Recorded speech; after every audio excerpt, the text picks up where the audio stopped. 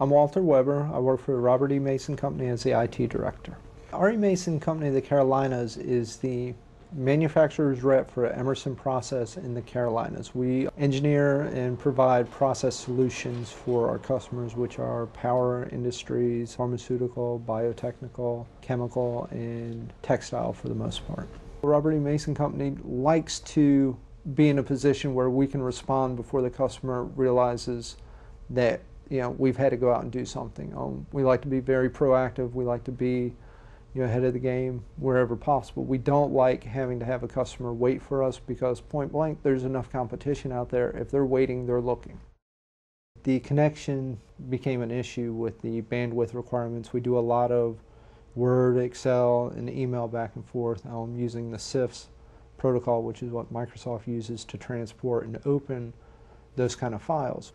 But the performance from the CIFS and stuff was not there. People were complaining it was taking 45 minutes, 60 seconds to open a file.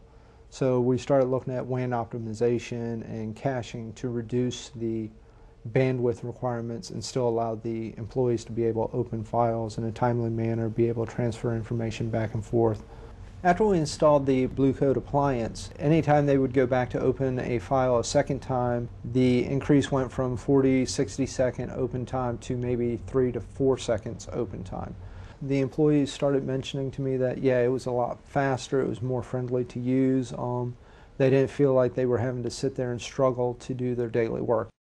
I was impressed by the fact that I would be able to get one appliance that not only took care of the optimization, but the web content filtering. The remote offices have direct access to the internet, but by having the Blue Coat appliance there doing the web content filtering and basing those policies off of the Charlotte policies, I can go in and open a site or block a site in Charlotte. It updates the remote appliance and they're able to directly access the internet, whereas before we installed the Blue Coat, we were having to backhaul or bring the internet traffic down to Charlotte to send out to the internet. So we're basically doing a lot of backhauling prior to the Blue Coat device for internet so that we can control and monitor that access to make sure there was nothing inappropriate being done, which has not been an issue, but for a number of reasons you have to monitor that and be able to prove that you're maintaining certain levels. I guess my advice to companies looking at doing away with backhauling the internet traffic is it's a matter of becoming comfortable with the Blue Coat appliance and seeing what it does.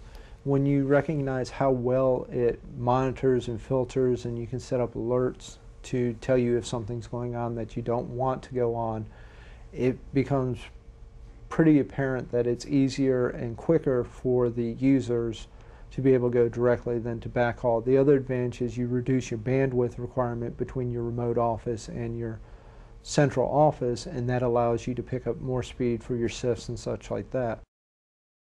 The biggest things for me in looking at WAN optimization was ease of use. I looked at a number of different products. I looked at some Cisco products, a couple other manufacturers, and a lot of them required a lot of input and management time. And to be honest, I'm a small staff, it's myself and 2 other people, so we're really not equipped to have somebody spend full time looking at WAN optimization on a daily basis. So I was really looking for an appliance that I could set into the network, set it up, that would send me alerts if there were an issue, but basically I was looking for a set and forget. The biggest surprise we saw was how much of the streaming audio was being used in peer-to-peer.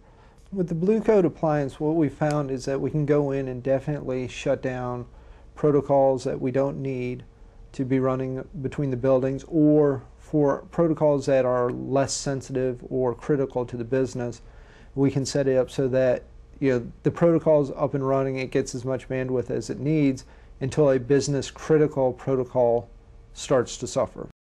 So you need to be on the spot and have your resources in place and ready to go and be efficient. Nobody wants to wait on the phone while you're trying to look up information because it takes you 30 or 40 seconds to get to the information. People expect information to be available as close to instantaneous as possible.